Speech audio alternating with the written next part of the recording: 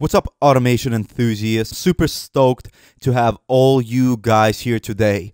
We are QTP Tutorial at qtptutorial.net. Go check us out.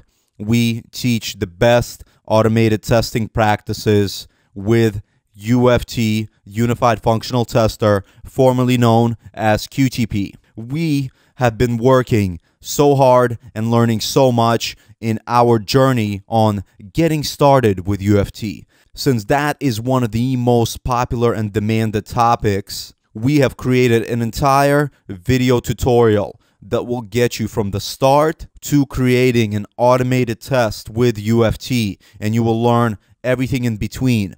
We touch on everything that is important in detail, and then we slightly mention everything else that you don't need to waste your time on, because UFT is a big tool and you don't need to waste your time on things that you will never use. We try to follow what's called Pareto's principle here, in that 20% of your effort will produce 80% of the results, and that's pretty much how it works with UFT.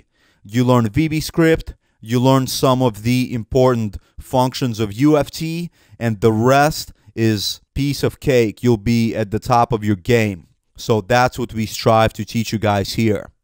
Anyways, just wanted to do a quick recap of everything that we've covered in the previous videos and let you know what we have coming up. And then we will move forward with finalizing this tutorial. So when we started with how to use UFT, we've covered so many topics. We talked about the start page of UFT, the file menu and the debug panes. We talked about how to create a solution, how to start a recording, and how to play back that recording. Then we continued with teaching you guys the object repository along with some quick descriptive programming. Then we told you about some disadvantages of the object repository. After that, we discussed all of the panes in UFT. We talked about things such as environmental variables, and we talked about how to change all of the different types of settings in UFT.